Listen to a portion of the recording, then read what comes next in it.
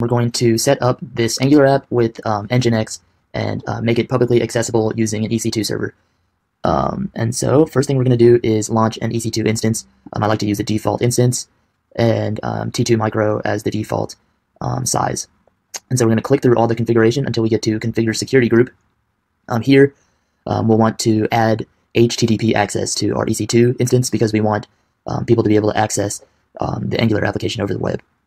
And so in this case, we create a new security group called tutorial, and then tutorial2 to add the description, and then we simply just add a new rule for HTTP.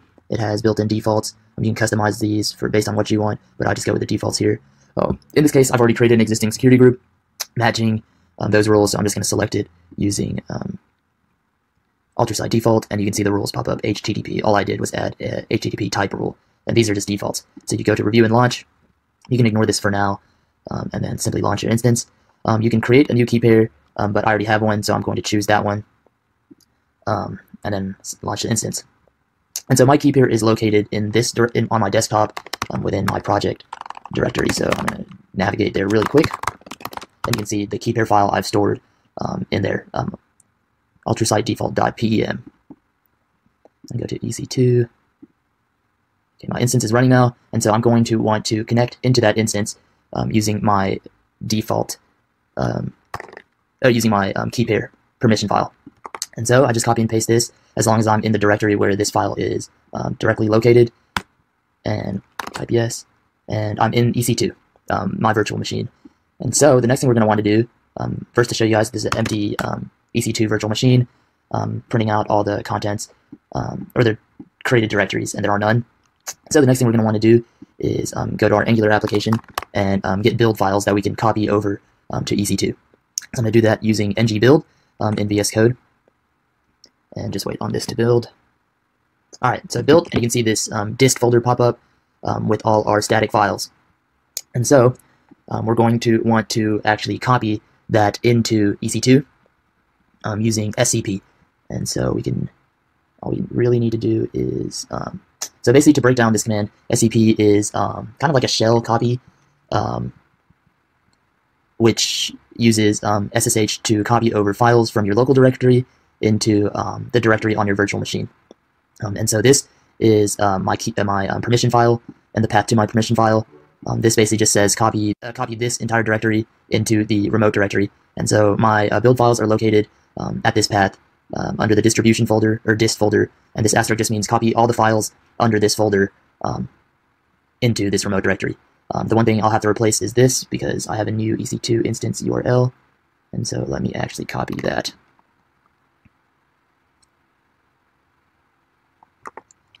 And then we're going to want to tell where to copy it into with colon and then the directory. Here I'm just going to copy it into my home directory and run this command, and you can see it copying from my local into EC2. And it's simply loading right now. I just wait for it to finish, and it's completed copying. And so if we ls in EC2, you can see this folder has popped up, and if we see into it and print out the contents, you can see that the contents match the contents in the build folder generated by VS Code. So we have our Angular app inside of EC2, but we have nothing to run it with. For example, if you go back to EC2 and go to the public IP address, nothing comes up because nothing's being hosted right now. And so we're going to utilize Nginx to do that part for us. And so Nginx is basically like a web server, but it also has a lot of other built-in capabilities like reverse proxy that'll allow you to place your backend and front end on the same server, and load balancing for larger projects. In this case, I need to install Nginx into the EC2 machine using this command sudo Amazon Linux extras install Nginx1. And basically this is going to create a default Nginx setup for us, which we can check out in a second. And so now that Nginx has finished installing, we're going to use Vim, which is like a terminal text editor, and go into the etc/nginx folder that was created for us, and specifically go into the configuration. And you can take a brief look at this configuration. This is all created for you by that command. And the key thing to focus on is that the port is at 80, and the root, which is where the content is hosted, is user share nginx HTML, which is kind of a folder holding static files, just like the files we just uploaded to EC2. And so whenever you start up the Nginx server, it's going to host these static files at the URL of the EC2 instance. So we're going to take a brief look at that really quick. First, we can actually cd what was it, user share Nginx. And so you see this HTML folder. Go there, ls. And then the index.html is what's actually pulled in the server there. So we can take a look at it using nano index.html. And so basically, the title is going to be test page for Nginx HTTP server. It's got this styling, and then this is kind of what it's going to look like. Welcome to Nginx. This page is used to test, blah, blah, blah. So whatever's on this HTML file is whatever's going to be on our EC2 server public IP address. And so we're going to start the server using sudo systemctl start Nginx. And so this just booted up that Nginx server. We can check the status using, and it says started the Nginx HTTP and reverse proxy server. So if we actually go to the address of our EC2 instance and copy and paste it, you see last time before starting up the server, nothing shows up. This time, that default page shows up. So test page for Nginx HTTP server, and then this is the default index.html page. So now you can kind of see what we actually want on this page is the index.html of our Angular application, which will actually show all the information for our Angular app. And so what you need to do for that is navigate into the Nginx configuration file again. And the key change, which I like to separate the root from the server root, is show that the default location or the root location of your HTTP server is going to serve up the HTML file in your Angular project build. And so that's located, if you have a Linux AMI, at home EC2 user / the name of that folder. Add a semicolon, and then we're going to delete this. And so at the location root path, it's going to grab the index.html of our Angular project. So we exit that text editor, and then we reload the Nginx server, just reloading the contents, and then we restart it so that those updated contents are shown.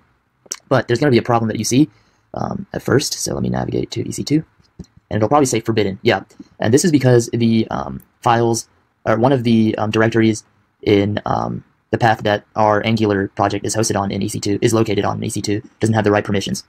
So we can compare the permissions with the HTML file that Nginx was just working with using this command, name iom, and then the path was user nginxshare.html. And so you can see it's just a bunch of letters, D, RW, XR, -XR, -X. This is just read, write, I think execute, I can't really remember. But we just want them to match.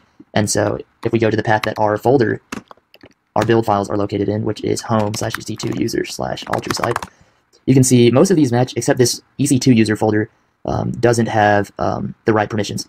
And so we can add them using chmod, which is basically used to change permissions of a file or directory, and then home EC2 user. Then run again, and you can see the permissions have been updated. So we reload again the web server, and then restart the web server, and voila, the Angular project is now hosted on EC2 at this public API or IP address that anyone can access. And so that's mainly it on Angular and Nginx.